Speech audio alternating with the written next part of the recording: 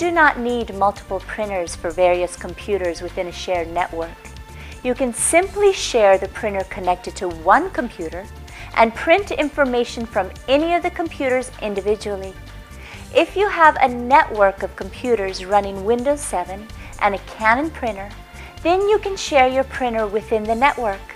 You can easily connect your Canon printer with a computer and enable the printing process for all the linked systems.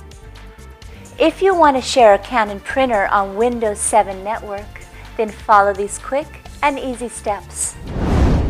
Click on Start and select Devices and Printers.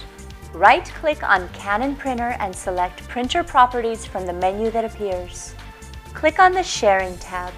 Select the checkbox next to the Start this printer option and name the printer you want to share. Click on Apply. Click on OK. Congratulations! You have successfully shared a Canon printer on Windows 7 network.